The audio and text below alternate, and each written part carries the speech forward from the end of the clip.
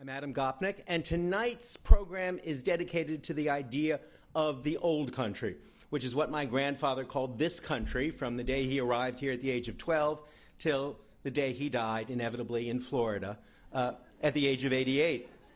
He was on that same program that took you from Russia to Ellis Island and then to Fort Lauderdale. We will talk tonight about the literature of emigration, the literature of expatriation, the transformation of language within a single sensibility, the coexistence of two languages within that same sensibility, the discovery of the new world from the haunted old one, and the rediscovery of the old world from the cleansed new one. And joining us are three extraordinary writers, young novelists, who have taken that kind of traffic, mental and actual, as their special subject. They are Téa Obreht, Gary Shteyngart, and Jonathan Safran Foer. And would you join me in welcoming them, please? We're all going up. We're all good.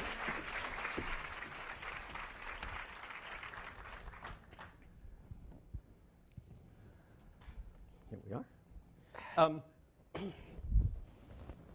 Thank you all for coming. It's wonderful to have you here. Let me talk first, if I may, ask you all about, except you, Jonathan, because I know this is not part of it, the experience of English, of actually getting English. We have sort of two models in English literature for people who come from elsewhere who then become writers, significant writers in English. We have Joseph Conrad, who was Polish and then came upon English very, very late. Vladimir Nabokov, who, by his own account, was fluent in English, French, and Russian by the time he was 4 years old. And equally able to write in all of them. Téa, you were born in Yugoslavia, lived for a long time in Cyprus, as I understand. What was your first experience of speaking English, understanding English, and reading English? They were sort of not the same experience. I first heard and learned English through Disney films, bootlegged Disney films that my grandfather would smuggle from Italy to Yugoslavia. Your native language, your first language being? Serbo-Croatian. Right. Mm-hmm. And yeah, sorry, I was going to say, but now different, but still the same. So I memorized them. I would watch them repeatedly and sort of could rattle off the whole script of the movie by heart without understanding a single thing of what was going on. I mean, sort of a vague understanding of it, I guess, like this is a villain, you know, and that's the good guy. But apart from that, and it drove my mother insane. But you had this phonetically memorized. Yes, yeah. And then when we moved to Cyprus, we left in '92 when the war started, or just before the war started. In the war in Yugoslavia started. Yeah. And ended up on the Greek side of Cyprus, and I went to British school, where I learned. Sorry, try that again. I'm still struggling with English. Where I learned very quickly that people, didn't necessarily communicate the same way the characters in Dumbo did, and started learning to read and understand. This takes us a little farther afield, but of course in your wonderful novel, The Tiger's Wife, The Jungle Book plays a hugely important role, Kipling's The Jungle Book. Now, was that one of the cartoons that you saw? It was, yeah, yeah. So that was how you were introduced to The Jungle Book? That was how, well, actually, The Jungle Book was the first book that I read in Serbo-Croatian, and then the first book that I was able to read by myself in English as well. So the movie was like supplemental material. So The Jungle Book is really your Rosetta Stone. You know it in really, in every imaginable language. Yes. You are expert in The Jungle Book. Jerry, this is not your first name. This was not the first name you were given. No, I was born Igor. Igor, not Igor. You were trying to... Igor is horrifying. It's like Frankenstein's sister. Igor. Igor. Igor. The R is trilled. And you came to what my grandfather would call this country when you were 7? Yeah, I was 7. So I just learned English last year. It was a requirement at Columbia where I teach. I'm surprised to hear that, actually. It doesn't sound real. No, I learned it when I was, well, I came to this country and I was sentenced to 8 years of Hebrew school for some crime I never committed. Yeah, there is, I can name the crime, it's being Jewish, but... So they say, but yeah, I remember the warrant for my arrest. And so I was immediately plunged into English and Hebrew. Let me stop you a second. You came, in a sense, at a couple of removes as a refugee from from war. Yes, right. Yeah. And Refugee. you were a refugee. But you said once that you were a wheat Jew. You were basically traded for a bushel of wheat. Yes, so in 1979, the Soviet Union finally ran out of wheat and out of high technology, and Jimmy Carter very nicely decided to exchange me for about 3 loaves of bread. I don't know who got the better deal.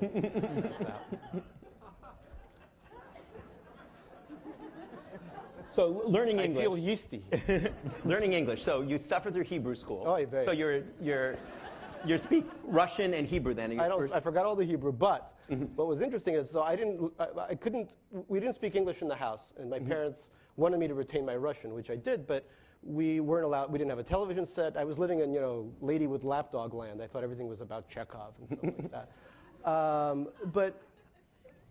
So eventually I started writing and speaking English was because I wanted to write a satire of the Torah, which was what we were learning. So I wrote it on an actual scroll, and it was called. You could unroll it. Yeah, it was called the Genora, and Exodus became Sexodus and stuff like that. And people hated me before that because it was the Reagan era, all those movies, Red Dawn, Red Gerbil, Red Hamster. And that's how I made my first friends, was because kids hated the Hebrew education, and they would laugh with me at the rabbi. It was sort of the Mad Magazine version of the Torah. Exactly, and I never stopped, Never stopped. So did you have a Jungle Book? Did you have a book in English that meant a great deal to you, from the canon? There was a child's book about Harriet Tubman and the Underground Railroad. It was a very simple book, but something about the theme of slavery and escaping from somewhere, being spirited away, resonated with me. I didn't realize at the time that maybe it was the experience of leaving the Soviet Union, but in hindsight, obviously, that's what it was. Jonathan, you, like me, are from this country rather than from the old country. I sort of smuggle in here as an expatriate because I am an expatriate Canadian, which is very much the non-alcoholic version of expatriation. We go back and forth quietly across the border. If Russian expatriation is pure vodka, ours is sort of sweet cider. But Jonathan, you were born in this country, and then as you grew and as you began to contemplate writing fiction, you became fascinated with the experience of the old country. I was fascinated with it from the beginning. I was born I have these 2 halves of my family. I was born in D.C., not just in America, but in the seat of democracy, and I guess the so-called seat of democracy. And you're among friends. I know for a fact that I'm not.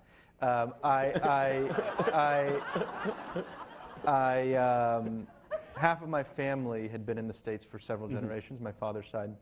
My mother was born in Poland and came to the States when she was 7. And half of the family really was most comfortable in Yiddish, and half the family was most comfortable. So was Yiddish one of your first languages? Well, no. I mean, I knew some words, the same words that the cab driver who took me here knows. Right. I was familiar with the gesticulation, Yiddish gesticulation, not the words per se, but the way that the words were delivered. Right. And so I had these 2 halves of the experience, and growing up, I guess what we're calling the old country tonight was never a distant place. It was never a foreign place. So if I'm just, it wasn't, your experience in that sense wasn't like the experience of a lot of us whose parents came over in the teens or the early 20s, where it really was the old country. It was a repository of myth that was very remote. Your experience was much more immediate and actual. Well, we had these sort of absent myths. I mean, that's what was so strange about it and what was so affecting. An absent myth leaves a stronger impression than a present myth. And we knew the outlines of the stories that we weren't being told. We knew exactly what it was that we weren't talking about. We just never talked about it. It being, the Holocaust and why the family tree was pruned in the particular way that it was. So even growing up, I knew that. I don't remember a time in my life when I didn't know that, when I wasn't aware of the fact that we weren't talking about these things. And so, in a way, coming into writing was engaging with those silences rather than engaging with a place that was foreign to me or a culture that was foreign to me. And that's what led you on the process that ended with Everything is Illuminated in your first novel. Yeah, but it really wasn't deliberate. That's the sort of interesting thing. Nothing I've ever written has been deliberate in quite that way, but this was especially instinctive. But am I right in thinking, Jonathan, when you first had the impulse towards that story, it was nonfiction that you were going to pursue. It wasn't even writing necessarily. In the summer after my sophomore year of college, I remember being at the top of a stairwell on the way halfway up to my dorm room and thinking, I got to figure out what I'm going to do this summer. I don't really want to get a job, but I can't do nothing. And I called home, and it was like an unanticipated call. I called home and I said, to my mother, can you remind me something about where Grandpa came from, where your father came from? And wasn't he sort of saved by somebody? Very, very vague. I knew the outlines of the story, but not the story itself. And by the end of the call, I had decided that I was going to go to the Ukraine, and I did, not as research for writing, and not as research for personhood, just really Curiosity. And, yeah. Right.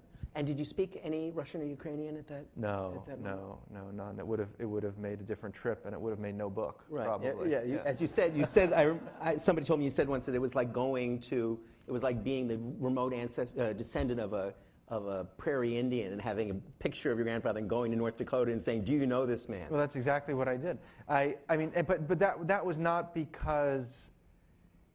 It's hard to describe why it happened that way, why it played out that way, but there were things that we were protecting one another from within the family. So, asking my grandmother's permission to go was something I couldn't do, which meant asking, what her maiden name was, what the village she lived in was called. There's a whole string of questions. Everything resonated out from these original silences. Which are loving silences. They weren't anything but loving silences. So the necessary amnesia of people who have suffered enough. I don't know if it's amnesia so much as protecting others, or the effort to protect others, which they remembered perfectly well. But, but it doesn't work. It doesn't work like that in life. When you try to protect somebody, you're usually not protecting them. So I went armed with nothing but some curiosity, and maybe more important than curiosity, I was armed with being 17 or however old I was. I was like on a hinge, and I was really impressionable. I was really open to a transformative experience.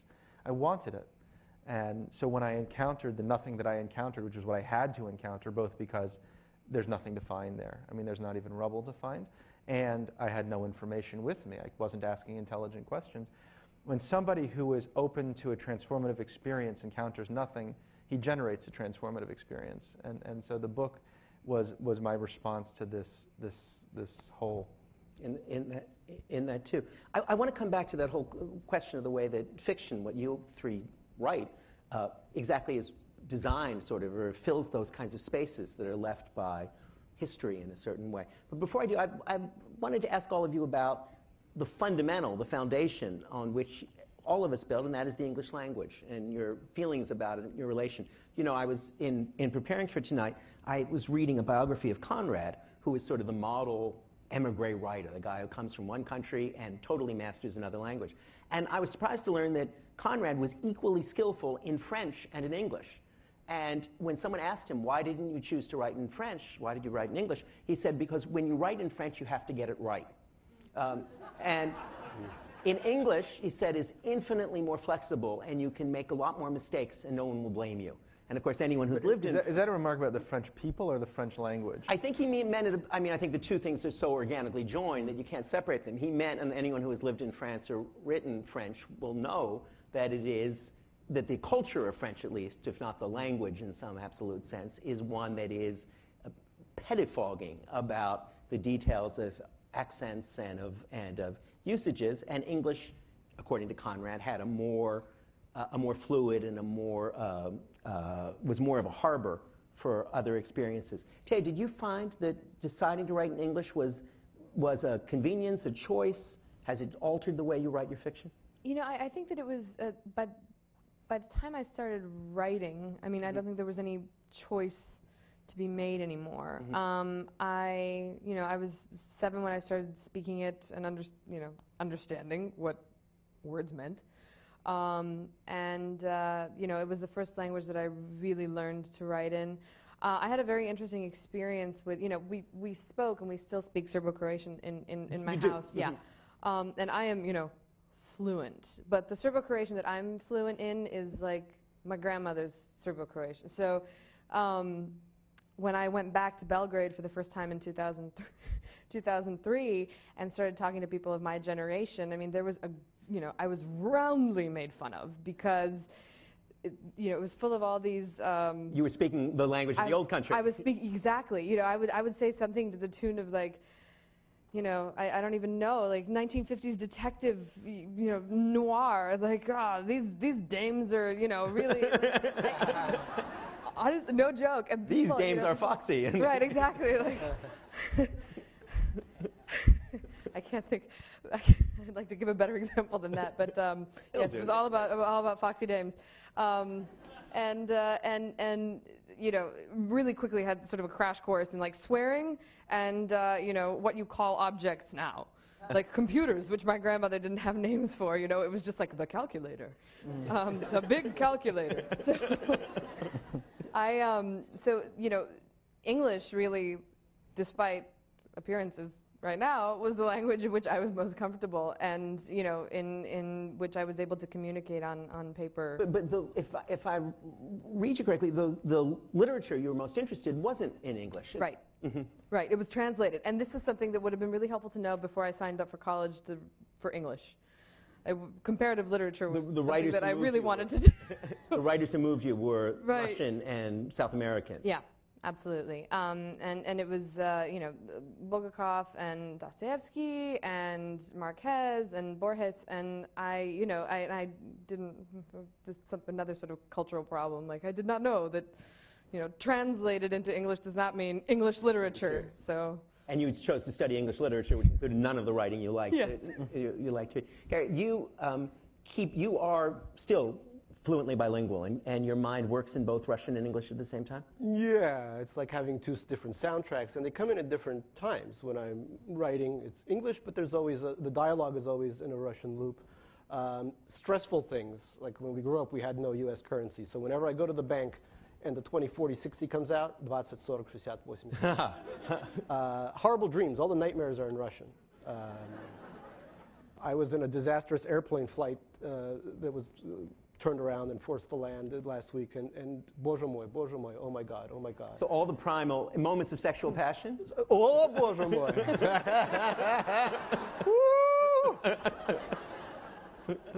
Lenin. Yes. So in a sense, your id still plays in Russian, and even if your ego is going in English. And that's because I talk to my parents every week in Russian, and I go back to Russia every year to suffer a little bit more. All those years of Hebrew school weren't sufficient. Not enough. It's just a little gefilte morsel. Jonathan, your experience, and everybody jump in here. I don't intend to go up and down like a timpani player from one to another. So just jump in at any moment. But Jonathan, you are an English speaker, but with this particular proximity to other tongues and other sounds. Yeah, I mean, it's something that surprised me when I became a writer was that I was choosing narrators who didn't speak English perfectly. Right. Whether it was a Ukrainian translator or a younger person. I liked when someone's. I mean, look, every writer's abilities hit a wall at some point. You're not saying the thing that you want to say. Every speaker's abilities hit a wall, and I like just making that explicit. Making the struggle explicit. I thought there was something really sympathetic about it. Especially somebody who is like a dreamer, who has a very active imagination and is romantic in a sense, having an especially limited vocabulary. It just excited me. Well, it would be fair to say, Jonathan, in a certain sense, you expatriate your own characters. That is, you create a kind of estrangement for them to enrich your fiction. It's also just the kind of character I'm interested in. Unproblematic people aren't interesting in life or in fiction. There's the old saying, once upon a time there was a man whose life was so good there was no story to tell about it. So when you can compound problems, you don't have to compound narrative problems. You can give them verbal problems. You can give them all sorts of things that will make them foreigners. Yeah, foreigners are the best guides. Foreigners are the most sympathetic guides. The most interesting in that way. Do you both feel that way as well? Because it's a very important theme in both of your work. I remember when I was headed to Paris, in what I thought were very Tony circumstances, the great artist Saul Steinberg, the great New Yorker associated artist, though God knows he transcended this institution, said to me, he said, "You have decided not to forego the essential Jewish experience of emigration and expatriation." And I thought he was joking, but of course he was absolutely right. Any place you go and you become estranged is a place that immediately becomes a subject. Is that important to your work too? Yeah, I travel to places that I don't understand, and I live there to suffer there too. So, I mean, the places are Italy. It doesn't sound so bad, but but any place where you're not understood. Not understood, and I purposely don't learn the language just to feel what my parents have felt. At that moment. Yeah, at that moment, yeah. Okay. I mean, I think that, now travel for pleasure has certainly become sort of an inspirational mechanism for me. But when I was a kid, the move to Cyprus was forced, the move to Egypt was forced, and then the move to the U.S. was, greatly anticipated, but still sort of not, you're a kid, you pack your bag, go. And, I mean, with your parents, not your own. And only speaking Disney dialogue. Right, only Disney dialogue, all day. Right. But I think that, the places that we ended up, they had very interesting histories. And as a result, it immediately became something in which, I was infinitely more interested in than what I was coming from. And then immediately nostalgic about the moment we left. So it was sort of this retroactive kind of cauldron of material. Coming together. By the way, please don't think I'm checking my email at this point. I condensed 6 novels onto a few sentences here to refer to. In your most recent book, Gary, the iPhone is completely archaic technology in the future that you imagine. Well, I feel like an immigrant twice.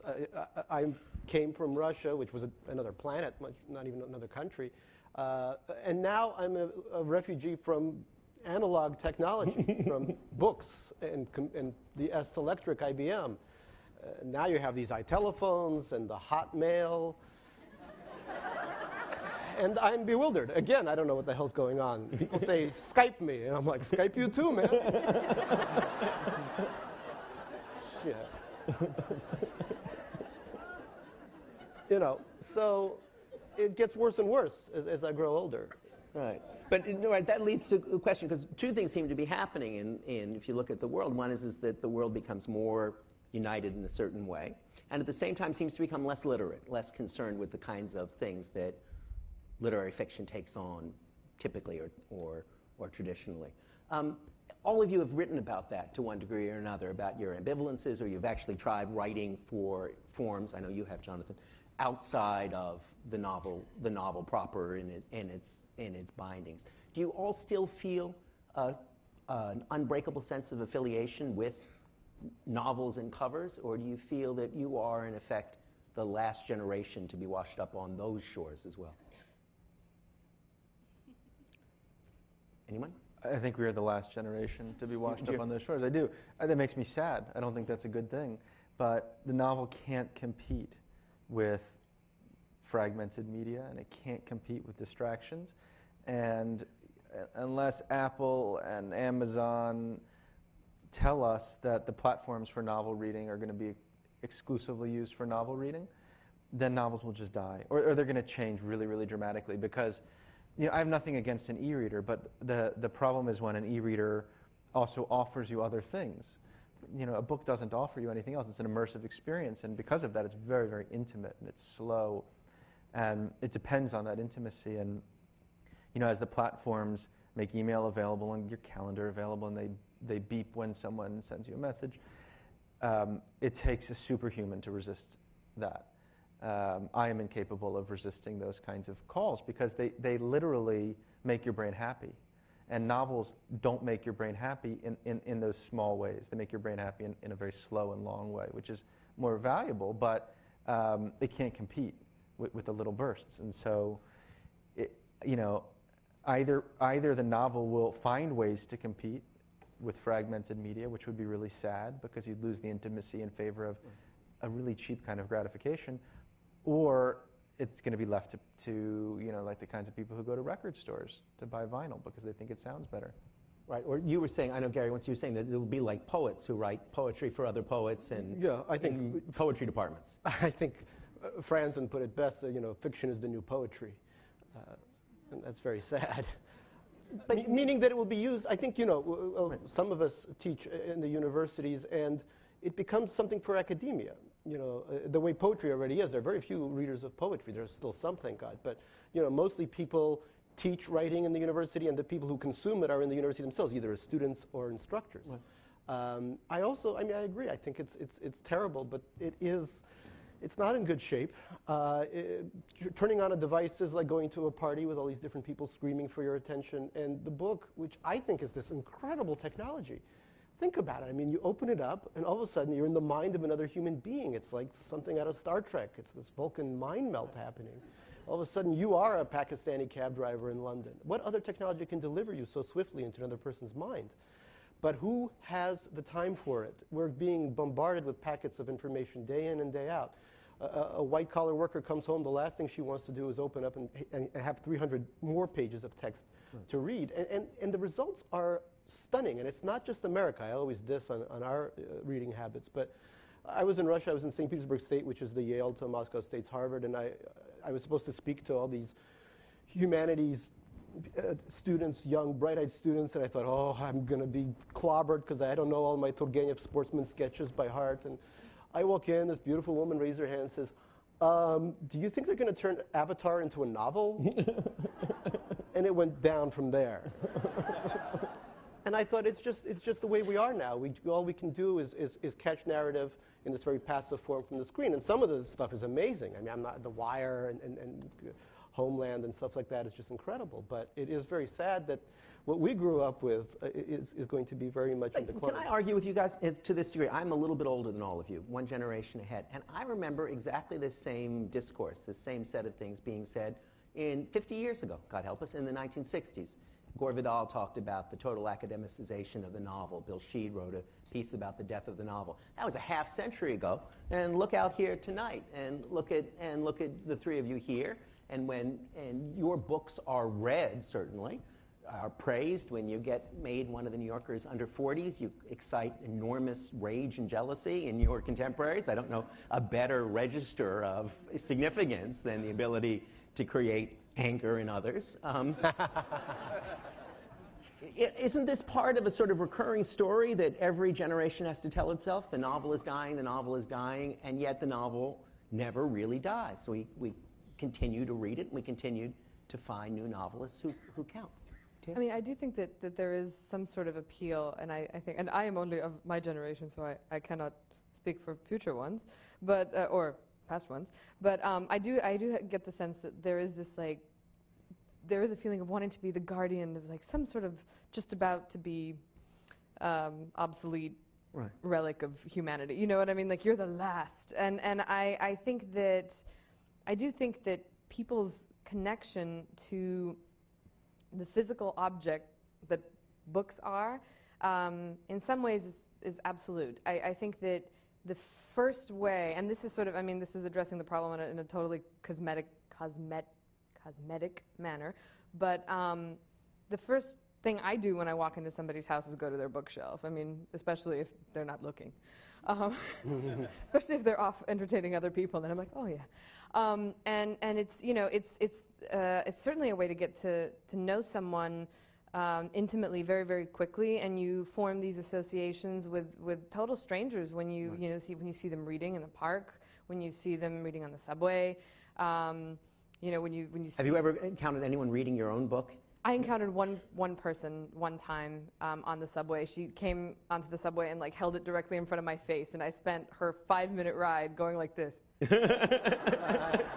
Just sending brainwaves saying, yeah. Look at the author photo, right? But she didn't, which is probably just as well, because she would have been like, wow.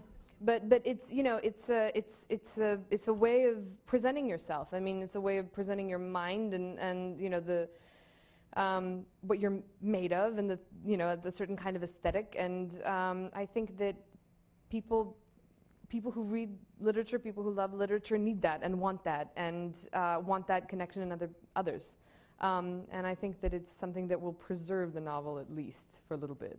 I think, though, that in a way my disagreement is inside of what she said, which is it's a presentation of the mind, and that's what makes the internet different from the advent of the moving image or television or radio. All of the things that in the past have competed with it is that those are different articulations of the same mind, and the internet changes our mind. That I don't meet people who have the same ability to concentrate that they had 10 years ago. People just don't. People don't have the ability to stay with something for the same length of time that they did 10 years ago. I don't know anybody who does. I don't know people who feel less distracted than they did 10 years ago. What were you saying? I can't even remember. That's my point. There's a really wonderful book called The Shallows, which I find myself recommending all the time. Nicholas Carr. And he talks about how... I reviewed it. Oh, did you? You don't remember. I mean, it's possible I didn't read the review in the first place, but I probably did. I know I read the book. And what made such a strong impression was, his argument is that this is not only changing the contents of our thoughts, it's changing our ability to think. And what's scary is not really the novel disappearing.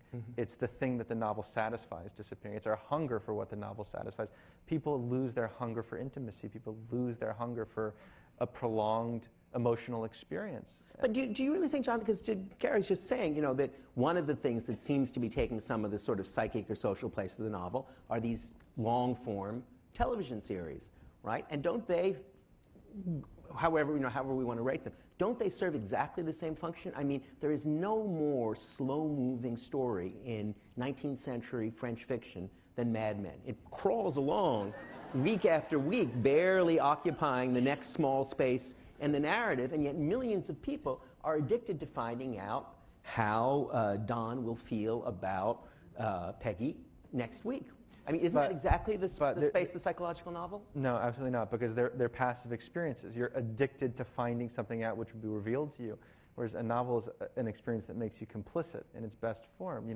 The best novels are the ones that you co-author in some sense, that you not that you receive or appreciate or praise, and that's what's being lost is a kind of culture that asks for participation, because now media is so much organized around gratification, satisfaction.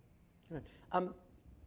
Gary, you looked like you were about to say something very sage. On this. Well, you guys both mentioned intimacy, and I was thinking about how important when I was coming online as a dater of women, how important it was, how important books were.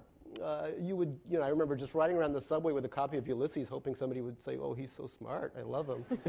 And also you would go to somebody's house for the first time and you'd say, "Oh my God, she just has Glenn Beck on her shelves. That's interesting." You would learn about the other person through what they have on their bookshelves, and that's just not possible when it was just a Kindle. The super sad whatever, the last book I wrote, began... You can't even remember the title of your title. Began with this one incident. It was very simple. Time Warner cable repair person came in, saw that, much like the main character, I have this wall of books that just covers my living room, and he said, "Oh man, why you got all them books here?" He was disgusted by it, and then he said, "And you have such a small TV." So it was disgust followed by emasculation of the size of my units, And I realized, and many other stories went to confirm this. There was a German journalist from Der Spiegel interviewing me, and he went to, what's that bar, Schiller's on the Lower East Side.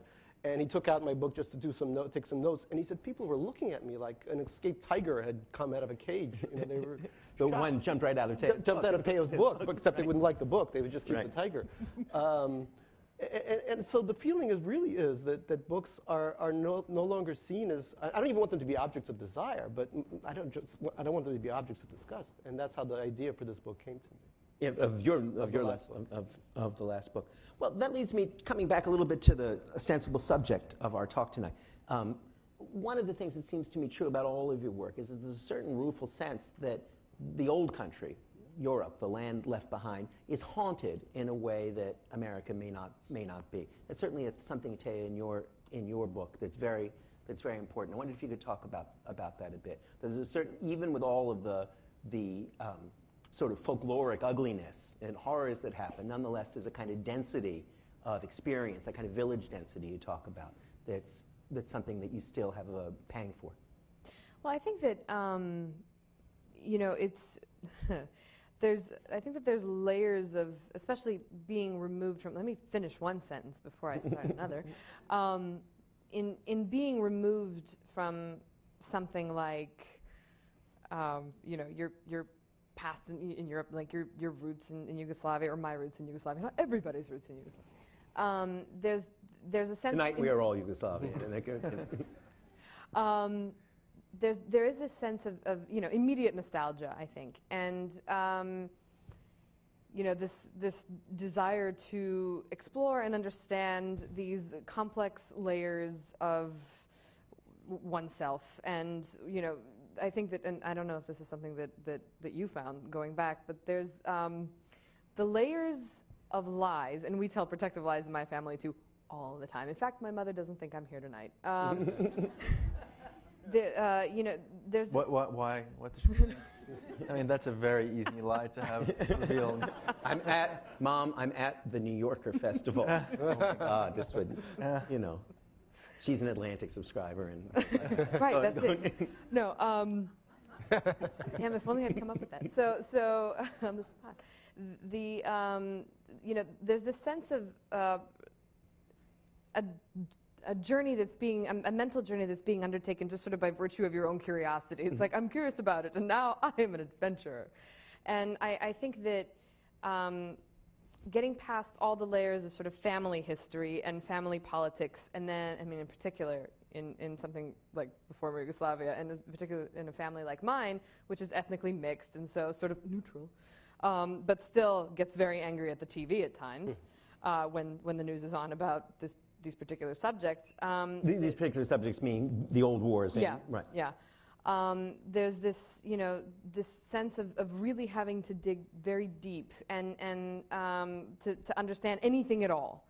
And it all seems so mysterious, and it all seems so inaccessible in every way that I think it's a natural draw. Mm-hmm. I don't think that answers the question at all, but. No, I think it does, that you're just continually drawn towards a past that you recognize is filled with war and horror and pain, but that nonetheless seems you can't dispense with. You can't simply, simply cut off from. I have the feeling, Gary, in your new book too, that there's a sense in which is a kind of what can we call it, sort of Orwell cum Gogol parody of the United States as it will shortly be, or as it is rapidly becoming. And where you can't come back to the country if you've gone away without going through a kind of re-education program to be let back in. There's only one political party, the bipartisan party, which is self-congratulatory in every way, and so on. That there's a sense that that's the, if not the approaching American reality, that's the American reality, and that there's something cleansed, hygienic, hyper-efficient, and deeply shallow, deeply shallow, false about that in every way. And that is, am I right in thinking there's a certain kind of feeling that sloppy and messy, though the old world was, at least it wasn't that?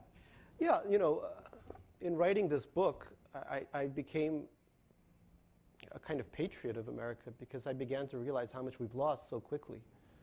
And this is deja vu for me. I grew up, the Soviet Union was a terrible place, no question about it, but I grew up in love with it. I loved it. We lived we had the biggest statue of Lenin outside of our apartment in Moskovskaya Ploshchad, Moscow Square. And he looked like this. We called him the Latin Lenin because he was about to break into dance, And I loved him. And every morning, it was a difficult family in many ways, but every morning I'd get up and I'd hug his pedestal.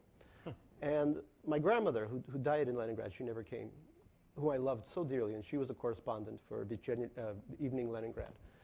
And when I was 4 or 5, I was about 5, and she said, "Can you write a novel for me?" Typical Jewish Russian grandmother request. "Can you just write a novel for me?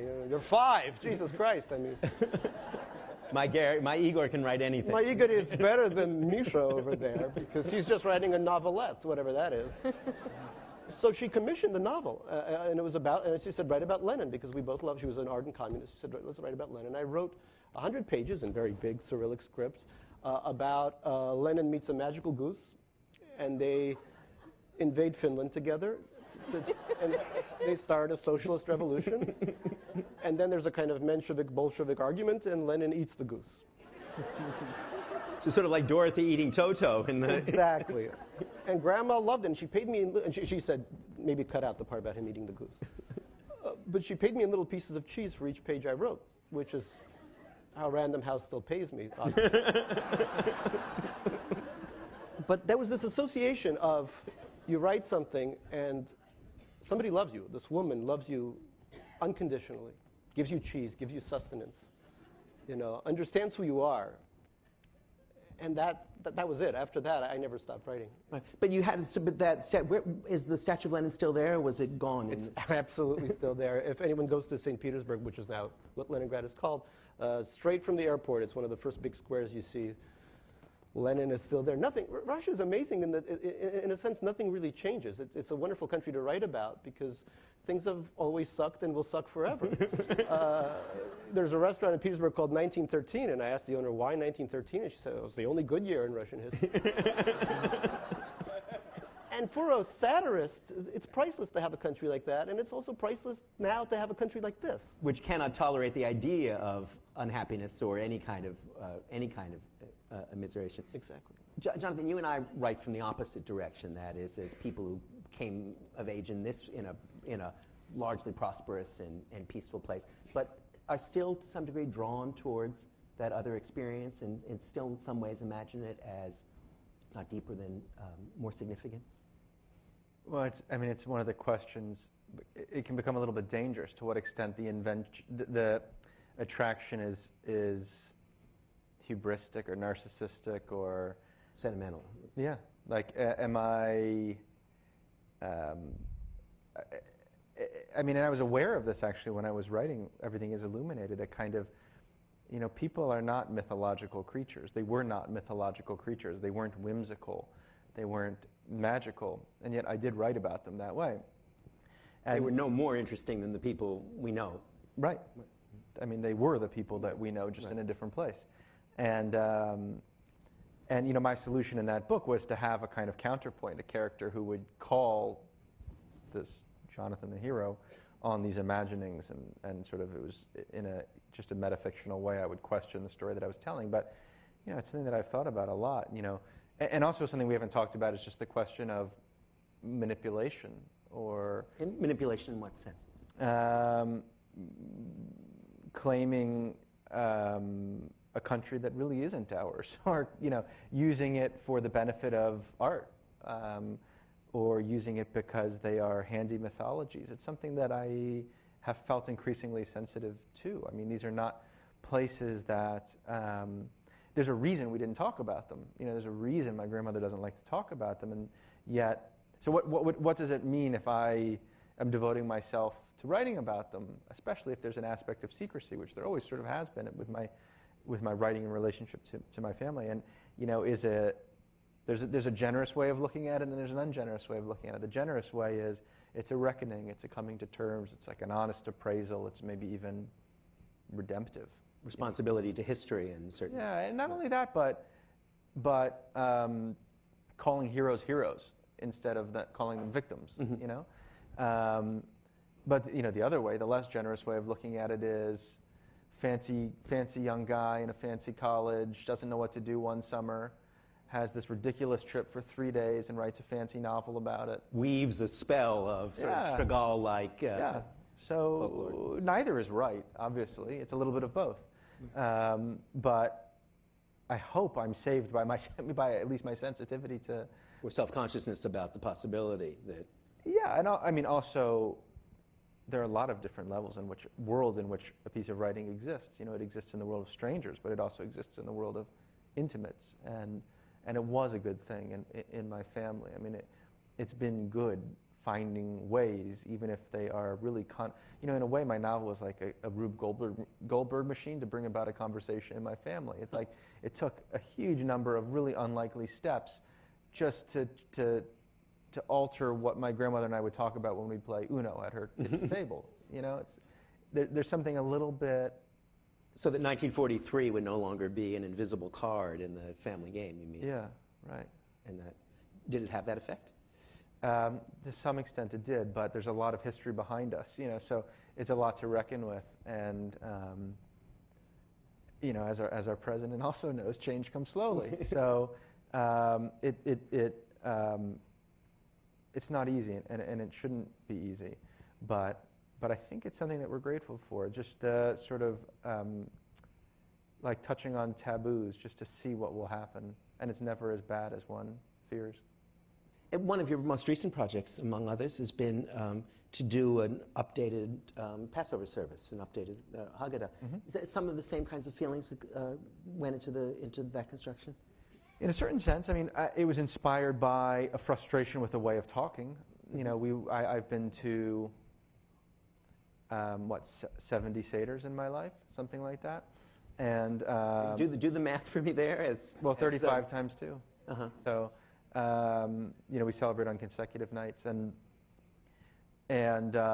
for as long as I can remember, I've anticipated them with enthusiasm. I mean, it's a really nice event, and the only time I would see all those cousins in the course of a year, it's really the only time we'd gather to talk about real themes, really significant themes: slavery, the perpetual movement toward freedom, who's a stranger and how we treat the stranger. Mm-hmm. And so I would approach it with enthusiasm and always walk away from it with a little bit of disappointment, because the table was set for a really invigorating, really beautiful, and difficult conversation. And it was never really had. It was never had as I thought it could be. And a couple years ago, I was looking around the table. I mean, I emailed you about it 10 years ago. Yes. We talked about it. I'm 10 years late with my contribution, actually. There's a second edition, I'm sure. For the second night, which I didn't even know existed until a few minutes ago. Go on. If I had known that you didn't know that, I probably wouldn't have sent that email 10 years ago. But in any case, I looked around the table a couple years ago and I thought, you know, half the people here are writers. Like, we devote ourselves to words, to language, to talking. Why are we so invested in the conversation with strangers, and we're so comfortable with inadequate conversations around our table in our homes? So why don't we work on this? And so that was really the impetus, was to, and I'm not sure that was different than the impetus that's behind my novels. Right, exactly. You know, to change the conversation at home. Change the conversation at home around a table. I want to throw it open to this audience, who I'm sure have many, many questions, yes. But let me raise one last thing before we do. And that is, we've been talking tonight a lot about the old country and the new country, and the kind of energy that writers of all kinds have always got from that displacement, from the virtues, the benefits, the excitement of being expatriated or feeling expatriated. But there's another way that I know all of you are aware of thinking about contemporary literature, and that is that it's transglobal for the first time, that old division between the old country and the new country, the old language and the new language, is largely evaporating, that's the single most striking feature of the fiction of our time, that we have truly international, transnational, global fiction for the first time. Is that itself, do you think, a sort of sentimental myth? Is that an impossibility, or is it something that is real and is peculiar to writing in our time? No, I mean, we live in a very global age, and I think it's, you know, the idea of the great American novel, well, yeah, but some of that great American novel will have to be outsourced to India, you know. You know, I grew up in two failing empires. I grew up in the Soviet Union, which collapsed, and now I'm living here. And you sense something big happening when things like that happen. You know, you sense the xenophobia starts rising. People start blaming people. What's happening in Arizona is a very potent example of that. And then the patriotism. The flags get bigger. I was being driven through Ohio, and I saw the world's biggest flag, American flag. It must have been as big as this auditorium, over a Hyundai car dealership.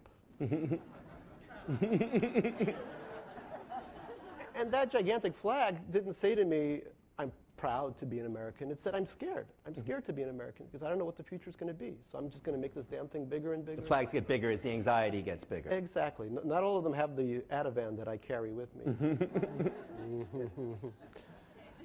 So, you know, that's basically the story I've been given. And often, and I guess, Jonathan, you were talking about falling into some kind of sentimentality. I worry that I'm going to be rehearsing this story of these two empires forever, and that it will continue to just influence my work to a much greater extent than I wanted it to. And I almost want to write my way out of it. And the way I'm doing it is I'm actually writing a nonfiction book about my parents and about myself. And I want to kind of... About the experience of immigration. And before that, I'm researching all my mother. My mother keeps very meticulous files with these horrific headers, like children and parents buried alive in Belarus, 1939 to 1943. Uncles who lost their fingers in the Gulag, Aunts raped by Cossacks in the the whole, so it's this multi-tiered, beautiful accordion of files that I'm looking through. And in a way, I would love to one day write about a U.S. Marine who, goes shopping in Pontiac, Michigan, and maybe even Ontario. Maybe I can Monroe it a little bit, something different, because, the question is, when is this going to stop being what I want to do? Being a novelist. Well, that and being witness to the collapse of empires. And being a professional immigrant. Right. I am ethnic, hear me roar. From Taipei to Bangalore, Téa, I know your work has been affected, as you were saying earlier this evening, much more than by sort of the classics of English literature, by the classics of this new kind of literature. Yeah, and I think that at the end of the day, the act of writing, which is at its base a very lonely act, is also your first impulse towards writing is a personal one. And for me, the trigger for The Tiger's Wife was the death of my grandfather and sort of the psychological impact and trench of that, and trying to claw my way out of it. And for me, with the first novel, I had no idea that there would be an audience of any kind, much less a global audience. Like this idea of I'm an immigrant, I'm writing in English. Now this English is being translated and sent. It's a very strange thing. But I think that how many languages is the book? 37. 37. 35. So 35. 37 territories. I can't do math. Counting the second night or not in the. Yeah, right. Yeah, I know. Wait, plus 2, multiply it by. So it's in 35 languages. Yeah. So I mean, it's out there, and in forms that I don't. I mean, I get the copies, and I can't read that script. It's like the pictures. You're like, okay, and I think that ultimately, what's most incredible about it, and sort of hopeful, and this is going to sound naive and sentimental, but I've been sort of championing sentimentality. The idea that you go through an emotional experience, that's the impetus for the work. Something else possibly comes out of it. Suddenly somebody else is reading it, and for better or for worse, connects to either the same emotional undertow that pulled you in or some other emotional resonance, and that then becomes the reason why they connect to it. And that's a ridiculous thing. I mean, like, as a writer, I don't think that, at your base, you're telling a story. And it doesn't become this great thing unless somebody connects to some part of the story. And the fact that there's a possibility for that is unbelievable, I think. Jonathan? Well, I'm not sure exactly what we're talking. I thought we were talking as in the original, sort of like a little bit game of telephone, right? Yeah. Where it changes as we carry on. The thing I wanted you to reflect on, if you would, is the other side of the notion that we're at the end of expatriation, immigration, change. Oh, right. We live in a state of perpetual statelessness. Well, it just depends what you mean by statelessness and what you mean by home. Most works of art, and certainly most novels, could be probably described as somebody trying to get home, whether it's literally trying to get home or trying to find a home that feels right. And I would describe my books that way. All the books, actually, up here. And so our definitions of home change, and maybe it will no longer be an immigrant story of crossing an ocean to find a new home. Maybe it will be stories of assimilation or feeling at home in a country that you're increasingly alienated from. I don't know, but I'm sure that theme, the definitions might change, but I think that the theme will stay the same. Terrific. Let me open it up to the audience. There should be microphones in both aisles. If you raise a hand, I will try and find you. Bring lights up here. Gentlemen here? Yes, yeah, exactly. Yeah, just start, and they'll bring you. I think they're going to bring a mic out here. You can come to the side. Just shout a bit.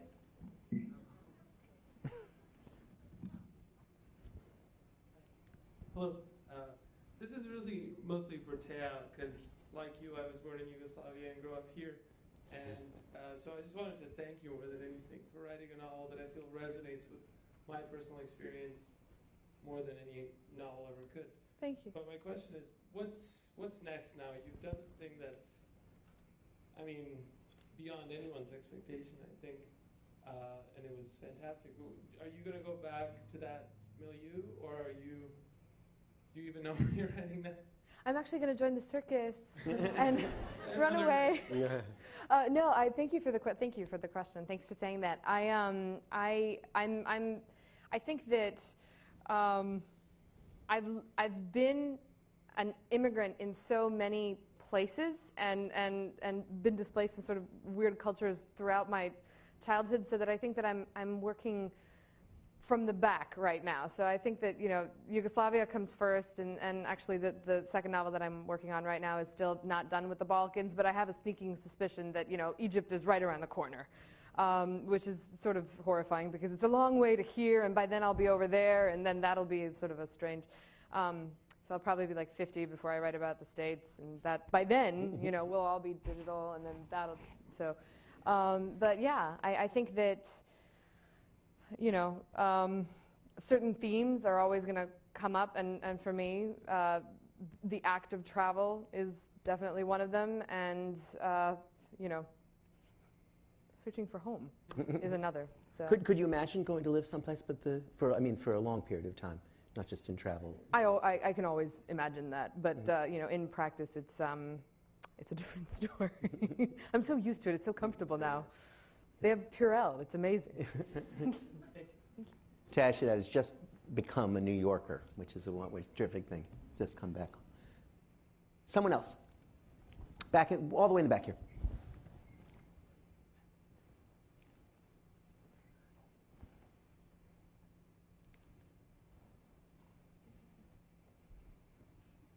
Hey, thanks for coming.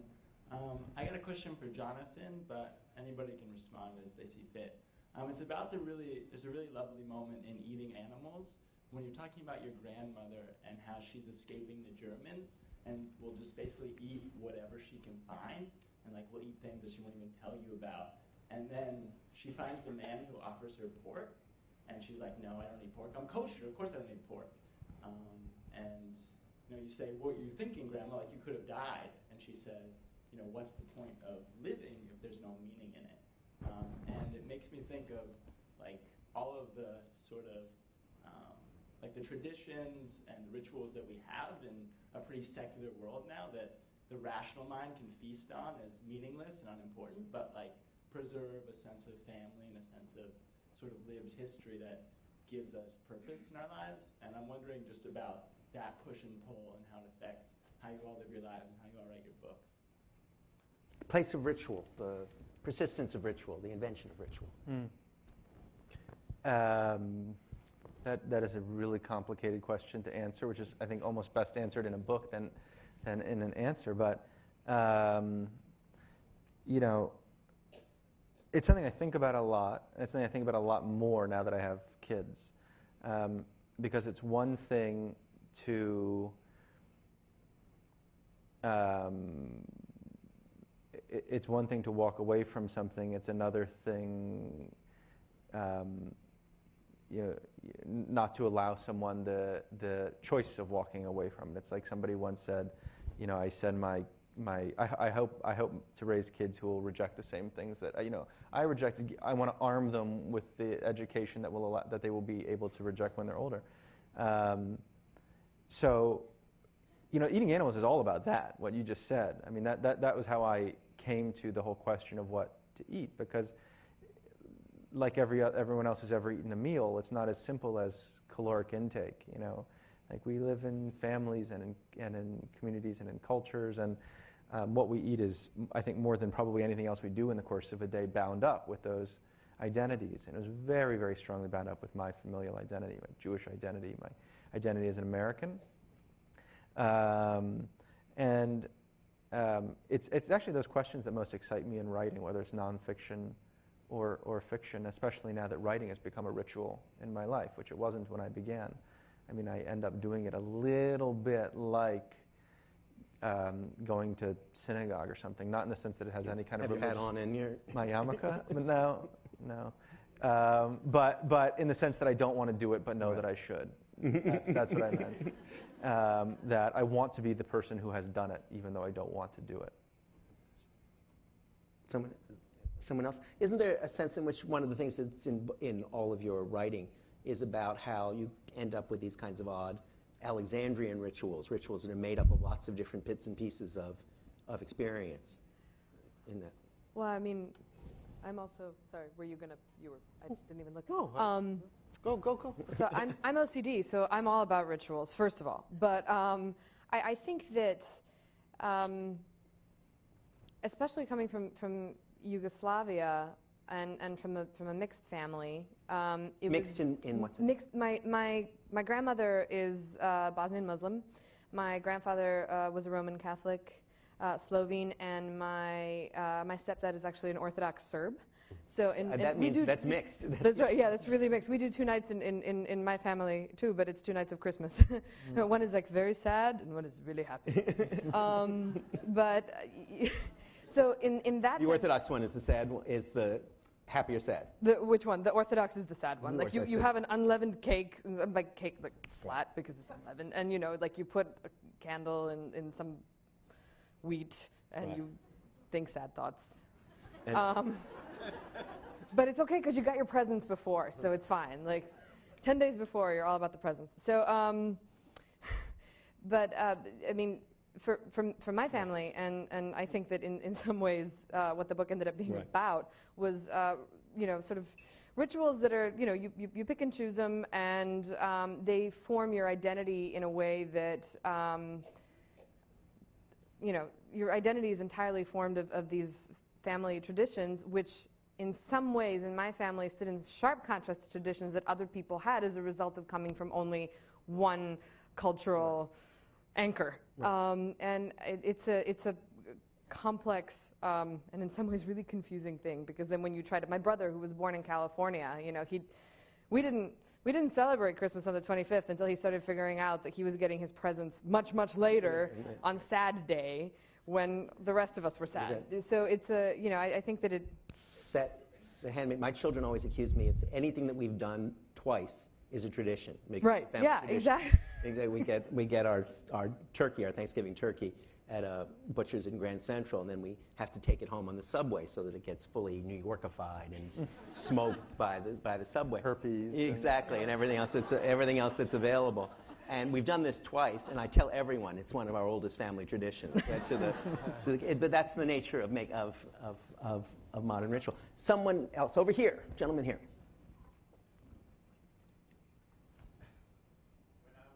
You can walk right out to the microphone right here.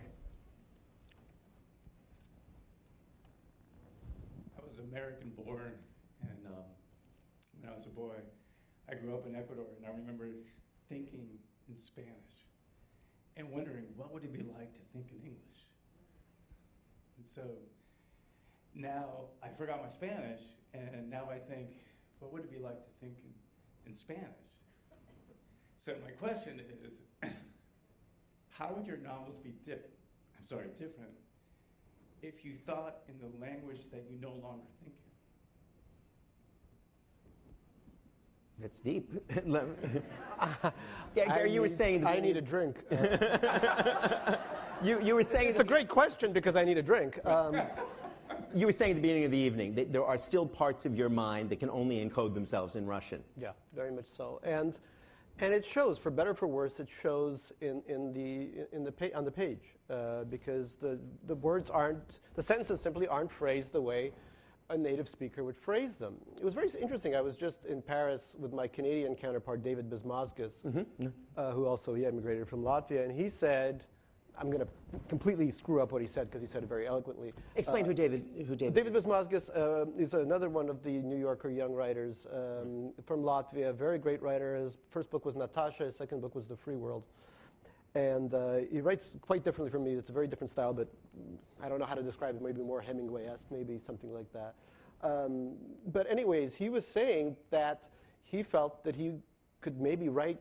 He envied people who grew up with English, and he felt that something was missing in the English that he offered on the page because he grew up in another language.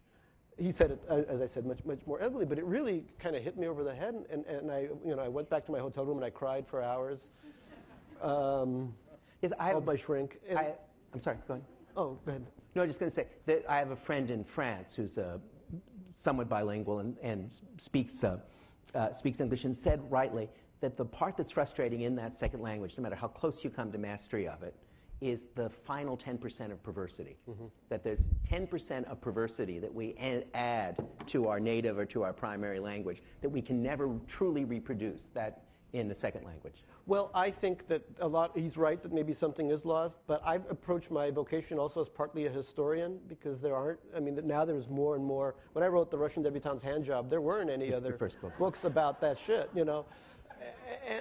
And so I thought, I got to preserve this thing that's going to disappear, the Soviet immigration. There aren't that many of us, And so for me, when using that fractured language that is part of me, I'm also preserving my grandmothers, who are gone. And that may sound like almost a sentimental kind of idea, but it means something to me because they live on in all those silly jokes. I grew up. First thing I ever heard that made any sense to me was a Brezhnev joke. It was 1970, 1980, right before the Moscow Olympics. Brezhnev, who's completely senile, walks up on the stage. He's supposed to deliver the Olympic speech, and he looks at the sheet of paper, and he says, "Oh." And whoa! Whoa! His assistant runs up and says, "Comrade General Secretary, those are the Olympic rings."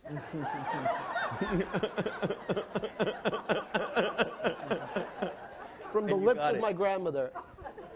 And that's all you need. I mean, the performative part of it, the language, the fact that Russian allows you to do this, it's all there. Right. Don't you think that's been often been true of Jewish fiction in America? I think of someone like Henry Roth, that is, that you feel their proximity to their parents' language, to Well, because there's an almost kind of incestuous bond here. I mean, my parents and I, for the longest time, interesting, because I'm married to a Korean woman, and I find something very similar in her culture as well. There is no I, it's all we. What does the family do? What does the family do? But it was very hard to come to a country like this where the individual is king. And what the family does is Skype once every... Skype back to soul. Skype back, yes. Lady right here in the dead center.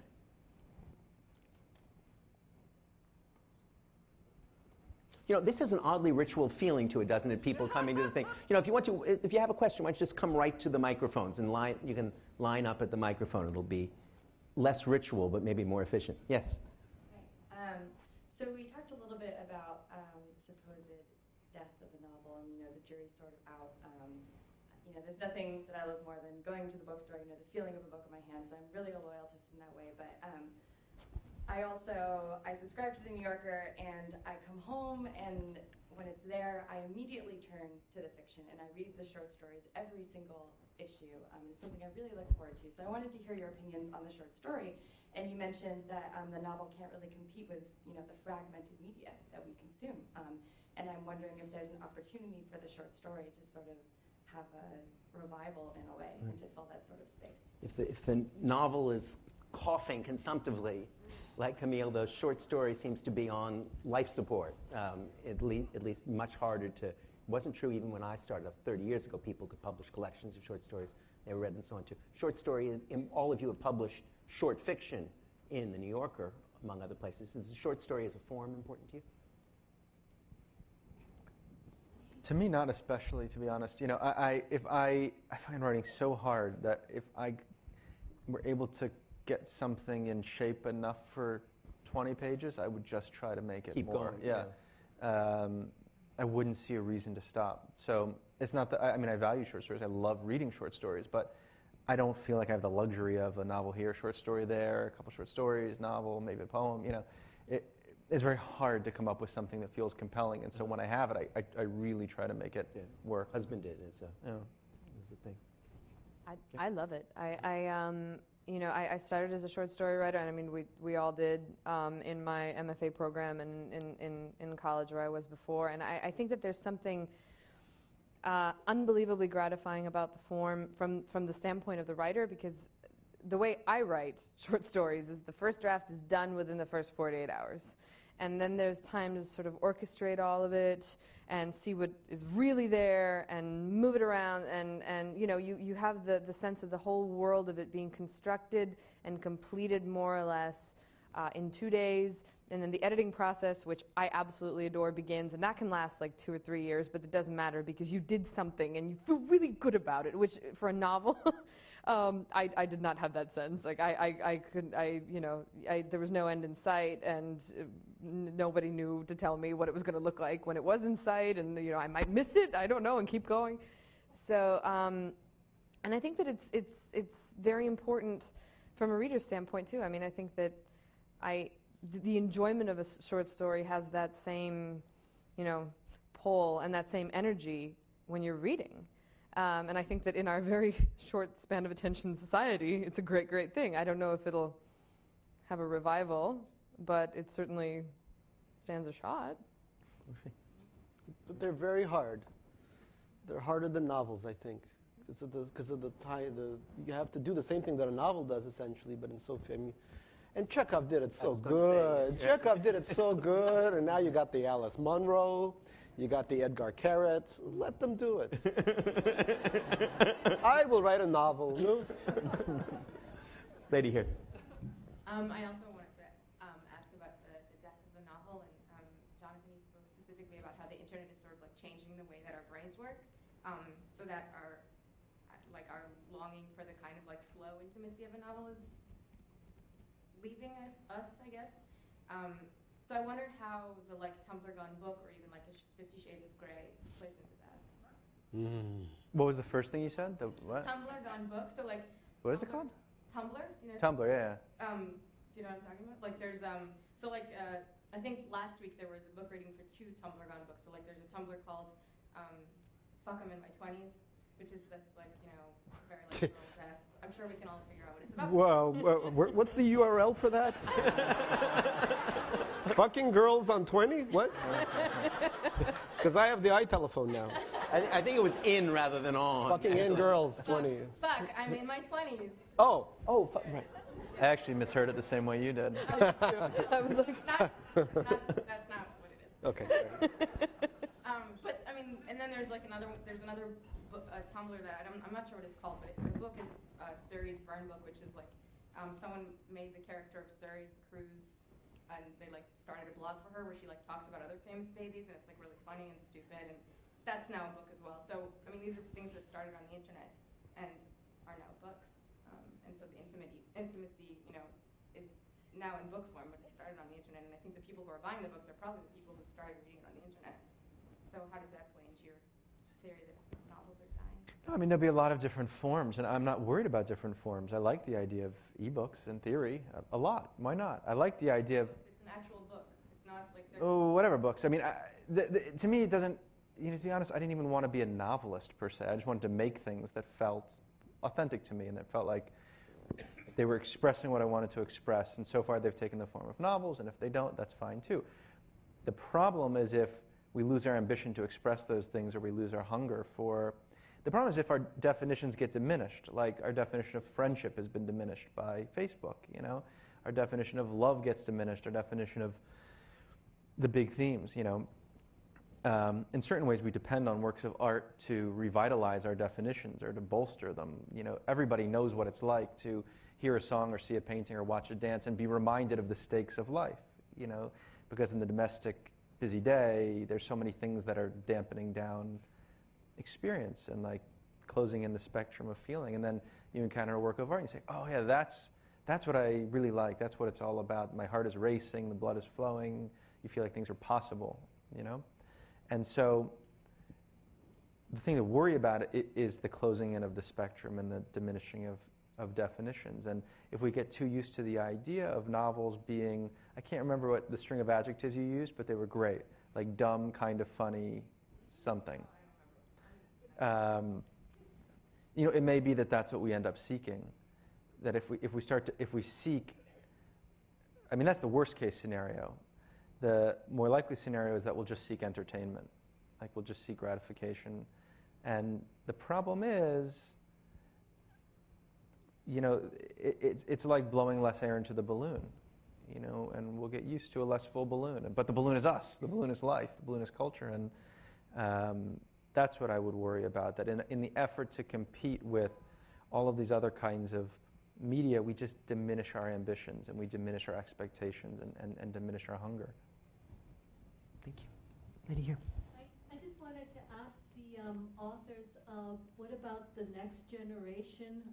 I grew up bilingual myself and very much between two cultures.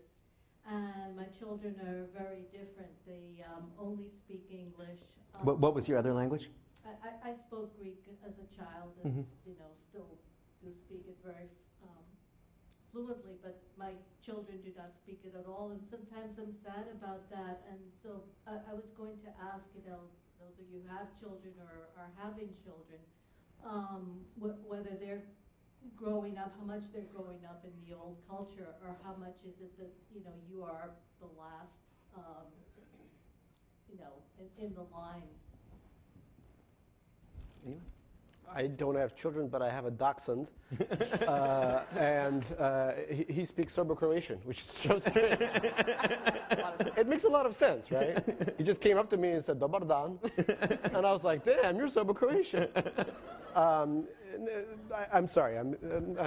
If I did have a child, I don't think I would teach her or him Russian. I would put it on the menu of things. My wife is from a different culture as well. We could put all these different. We could put some cabbage and some kimchi on the table and say, "No, what would you like to eat?" You know, these things happen much later in life too. That's interesting. I spent so much of my childhood when I was in Hebrew school trying to repress the fact that I was Russian. I would tell kids in Hebrew school that I was German, you know, because it was better to be German in a yeshiva than Russian during the Ronald Reagan evil empire era. But when I discovered, you know, when I went to this Marxist college in Ohio, Oberlin or something, and I think it's on the penultimate syllable, the stress. Anyway, at Oberlin, all of a sudden being Russian or being whatever was the best thing you can do. Nobody wanted to be native born, so I put on the whole Cossack thing with the bullets. And you know, and that's how it happens. A child rediscovers her roots, and then it really happens. Then the trips to Israel, blah blah blah. But it should never be forced. You should never say to a child, "You must learn the Cyrillic alphabet." I actually disagree. I mean, I think you won't learn it unless you're forced to learn it. And it's nice, the idea of you take a trip every now and then, they learn 3 words and they forget them. But I have 2 kids, and my experience is, you know, if he chooses to play piano, he'll never play piano, and then he will not be a young person who, you know, has any kind of musical proficiency. And like, he's at a point, there are points when the brains are, it's not like learning something when you're an adult. It's easier, and I think it's informing a lot of other kinds of knowledge, a lot of other ways of thinking. So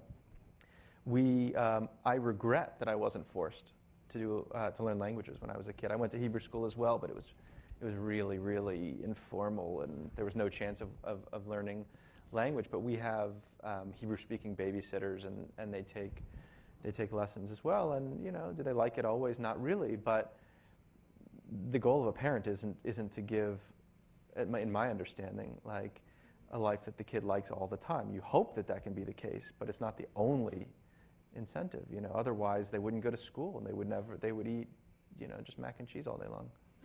No, I mean, I agree. A child should be taught, but in my case, you know, accounting, Excel, stuff like that. Right. So Jonathan, your kids are being brought up English, Hebrew, bilingual. Yeah. Terrific. I mean, that's a bit of an exaggeration, but we're trying to make that happen. It works the other way around too, of course, is that it's a deeply and instructively abashing experience for a parent. We lived for many years in Paris, in France, and my son spoke very good French, naturally, and I spoke French the way an immigrant speaks French. And I would go to school with him and talk to the teachers. And I thought my French was pretty good. And I would see the look on his face of utter humiliation at every moment. And I realized we were just recapitulating what my grandfather had been through with his great-grandfather. Because what he heard, what my son heard in his ear when I was talking to his teachers is, so the boy does good in the homeworks, does he? He is doing the good work all day long, is he? It's just, there's something we must do. And he was just in a state of constant humiliation at it, which was very healthy for me, right? I think about this all the time. You're not Scott Fitzgerald. You're Myron Cohen, if only. Anyway, go. No, my grandparents were immigrants to America, but fluent in their Judaism. Right. And we are fluent in our American identity and immigrants in our Judaism. Yeah, that's lovely. And it's not necessarily the case that you can't be fluent in both, or at least you can try. There was a generational pause. Things weren't possible in my parents' generation that are now possible in mine and with my children because they were overcoming a trauma, and there was all kinds of assimilation was a necessity. And now we have the luxury of being able to try to find, again, a kind of fluency in the things that were lost. Lady here. I have a colleague who's from Peru, and she loves stories, and she's a good writer, but when I asked, when are you going to write all those stories? And she said, I'm waiting for my relatives to die. So oftentimes when there's a good story, often because there's also trauma involved. So how do you balance, as a writer, the sensitivity to your relatives or friends, maybe your stories are based on, and your desire or responsibility to be an honest and good storyteller? The Philip Roth question, again and again. Anyone want to? Laurie Anderson has this great song or story, whatever it is that it is, and she says, she talks about an old couple who are 100 years old, right, and are getting a divorce. And all their friends say, oh, you're 100 years old, you don't want to just wait it out? 100 years. Why did you, if you really didn't like each other, why did you wait this long? And they said, we were just waiting for the kids to die.